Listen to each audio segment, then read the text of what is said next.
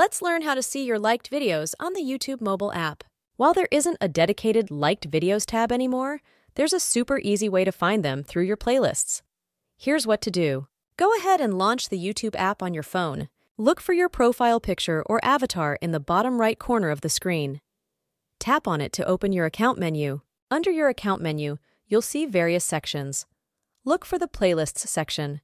It might say Your Playlists or simply show playlist icons. You might see a few playlists listed here. If Liked Videos isn't readily visible, tap on See All to view your full playlist library. In your playlist library, you should find a playlist named Liked Videos. This playlist contains all the videos you've ever liked on YouTube. Now that you've found your liked videos, you can easily revisit them or clean up the list.